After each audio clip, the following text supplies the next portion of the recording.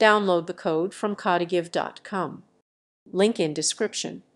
In a JavaScript tutorial focused on processing data with while loops, learners explore how to efficiently manage repetitive tasks through iterative structures.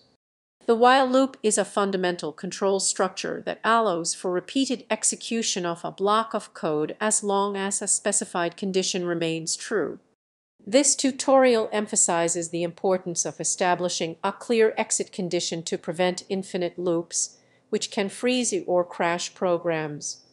Participants discover how to utilize while loops for tasks such as traversing arrays, collecting user input, or processing data until a specific criterion is met.